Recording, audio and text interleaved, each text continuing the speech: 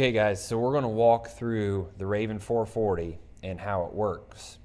So in order to completely clear your Raven controller, you're going to turn it off. You're going to hold down on the CE button and turn it on at the same time. What we just did is we just cleared all of the settings and we started fresh on the backside settings. So the first thing it's going to ask you is, are you in US volume per acre? The answer is yes, so we hit enter. The next one is our speed source. To scroll through this stuff, you'll hit the CE button. To select, you'll hit the enter button. So we want to scroll to radar because we're using an Astro speed sensor. Enter. The next one it's going to ask us is, what kind of a valve do we have? Well, in this system, we're using a liquid standard valve with a valve cal of 2123. So we're going to scroll. It's not a fast. It's not a PWM. It is a standard valve. Enter.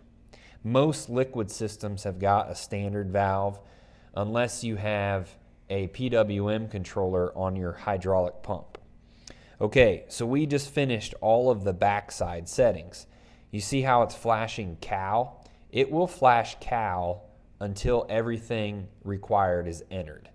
So we're going to start over here on on the boom cals. So we're going to set up our booms. And in this particular one, we have got 3 booms. So boom cal 1, we're going to hit enter. You always have to hit enter to allow you to enter in a number. We're going to do just 120 inches.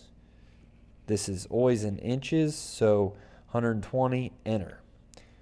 So now we scroll down to boom number 2, enter. 1, 2, 0, enter. Boom number 3, enter. 1, 2, 0, enter. So our boom cals are now set up. It's a 3-section, 120 inches per one. Now we go to our valve cal. And you're going to have to zoom out for this, Cody. But the valve cal is found on the valve itself. Well, right here is our standard valve. Valve cal 2123. That's going to be true for all standard valves using a Raven. Now, if you were a PWM valve, it would be 43. If it were a fast valve, it would have the sticker on there, maybe 743. So we're going to hit enter. Oh, I'm sorry. We're actually on speed, but let's do valve right now. So let's go over here to, yep, I got it. So we'll go over here to valve cal. So we just determined that it is 2123 valve cal. We'll go back to our speed cal. Our speed cal, because we're using an Astro speed sensor, that is going to be written in the book with your Astro. It is typically 783. And you can adjust this number until the speed on here matches the speed of your tractor. Your meter cal. Cody, let's zoom out again. We can show them the meter cal. Right here is our flow meter. It's got the little wire coming out of the center. This is the turbine that reads flow. And if you look there, meter cal, 1,330 gallons. And so we got to enter that in there, 1330. So meter cal, enter, 1330, enter. Valve cal, we already did, 2123. Rate cal 1, enter. I want to put down 30 gallon to the acre. So when you're doing your rates, you always got to make sure you hit an extra 0 because of this decimal point. So 300, enter. And you can see a lot of guys get caught up right here. They say, well, I entered everything in, but it's still flashing cal.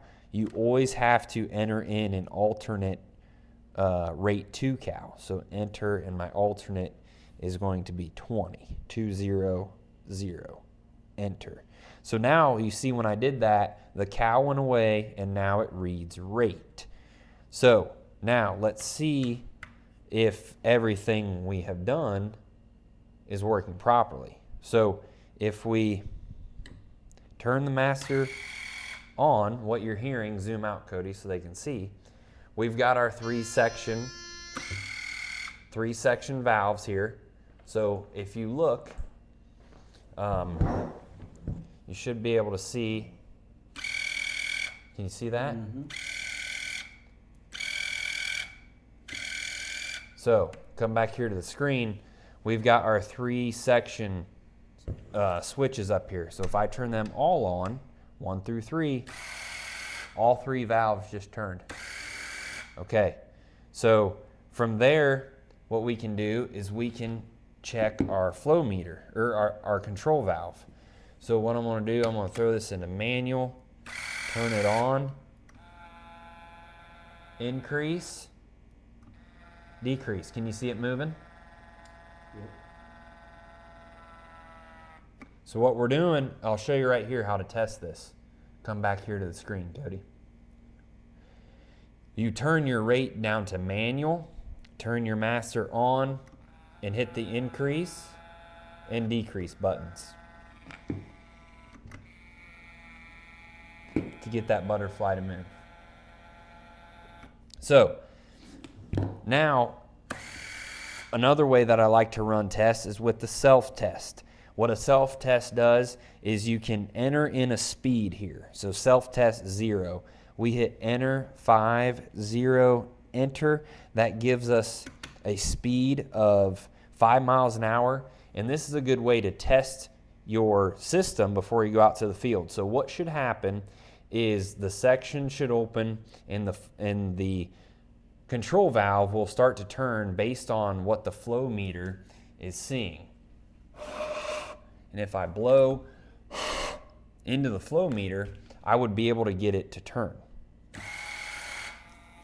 So it's trying to open, trying to get rate. Pretty soon, it started beeping at me because this valve was opening more and more and more, and it was not getting any feedback on the flow meter. So it's all a system on how it works. So when I am at my run screen using the Raven, what I like to do is I'm going to set my self-test back to 0. And then this is my run screen right here. It shows my actual rate and it shows my speed. And that speed is the speed that you're driving through the field. So when you turn it on, it starts trying to apply based on what the flow meter says. So that is how to set up a Raven 450 from scratch. Again, to start over, you would hold down on the CE and turn it on. It would erase all the settings we just did. Now, there's one way that we can check our backside settings. Let's say, for example, you're not sure if you entered in a standard valve or a fast valve, or if you want to check if you did a radar. You press and hold on this self-test, and you see that flashing on there? Mm-hmm. That is your backside settings. You did SP2, standard valve, and US units. See that flashing? If you would hold this long enough, roughly 30 seconds, you would be able to see that? It just stopped. So now I can scroll through this and change. Units US, enter, speed sensor. I want SP1 maybe instead of SP2. And on valve, maybe I want to change it to a fast close valve. Right there. Enter. So that's how you would change that if you were to move this Raven maybe over to an anhydrous system that has got a different style of control valve. So that's the basics of the Raven and the basis of this video. So tune in for more Raven videos.